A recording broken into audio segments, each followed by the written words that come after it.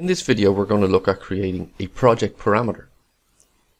So in your Manage tab you have three options for parameters: project parameter, shared parameter and global parameters. And we're just going to look at project parameters. So if we open project parameter, this allows us to create a property attached to a particular category or a series of categories within your Revit project. So just to clarify, a parameter can be inspected by selecting an object. On the left hand side, these are known as your parameters. So we can create different types of parameters.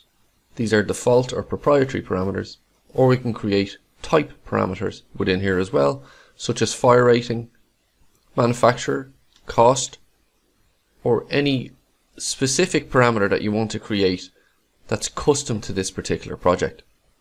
So we can see by default we've got quite a series of parameters that are already created in here, such as the cost, type comments, manufacturer, model, type mark, but we can in fact create our own. If we wanted to create a color parameter, for example, for all of our doors, we could go into our Manage tab, go to Project Parameters, go to Add. We're going to call this Color. We want to make this a instance parameter so that each door will be different. Leave it as a project parameter. It will be a text. We can group it under text, and where you group it is how it appears on your Properties tab on the left hand side. And we only want to apply it to doors. If we select anything else, such as floors, casework, ceilings, then that color parameter will also apply to that particular category of objects. So we're just going to create it for doors. Just going to click OK.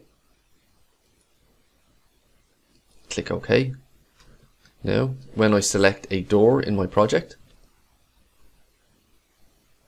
that particular parameter will be applied. So I will select a door in a floor plan. Here we have a door, and we can see the instance parameter is now applied in here. So I can now name this door as white and apply, but I could also select this door and I can call it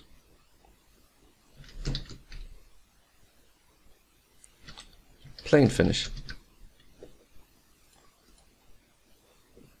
This particular door, I might want this to be a high gloss. So we've created three different parameters at the instance level.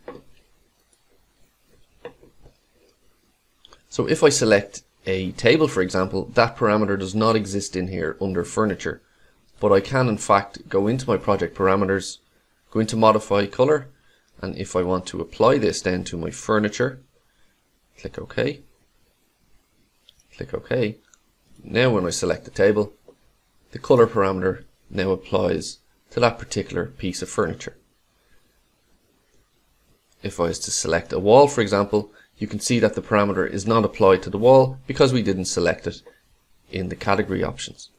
So that's how you apply a custom project parameter to a particular category or set of categories within your Revit project.